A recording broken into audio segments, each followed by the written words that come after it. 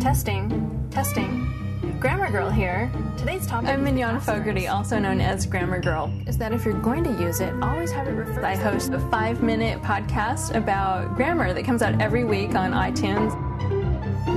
It's an easy way to absorb the rules for a lot of the common errors that people make in their everyday writing. Who versus whom, between versus among, although versus while.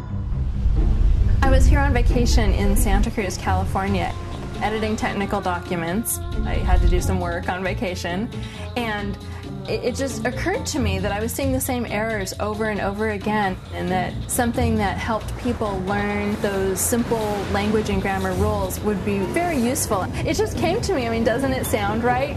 Grammar Girl. It was my hobby. I never thought that it would be anything beyond just something I did for fun. I'm writing about the asterisk today. It's asterisk, not asterisk. I wanted to be sure.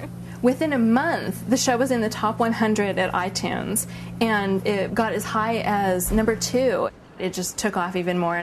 Hi, I wanted to know if you could do a podcast on not ending with prepositions. I have a question regarding affect or effect. And we were just wondering, in your last episode... Parents write in that they're listening to it with their children. I've received emails from truck drivers, seamstresses, school children in China learning English, and CEOs in the United States who've recommended it to all of their employees. Now that I'm steeped in grammar and it's my day-to-day job, I do notice more errors out in the world. Here's a sign that needs some help.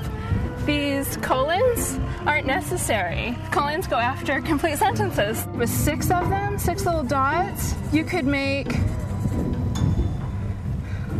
a whole exclamation point. And that's so much more fun. You should use these sparingly as well. I think it's important to make language fun. This might be excessive, but we could say, recognized by its rotten egg smell. Exclamation point!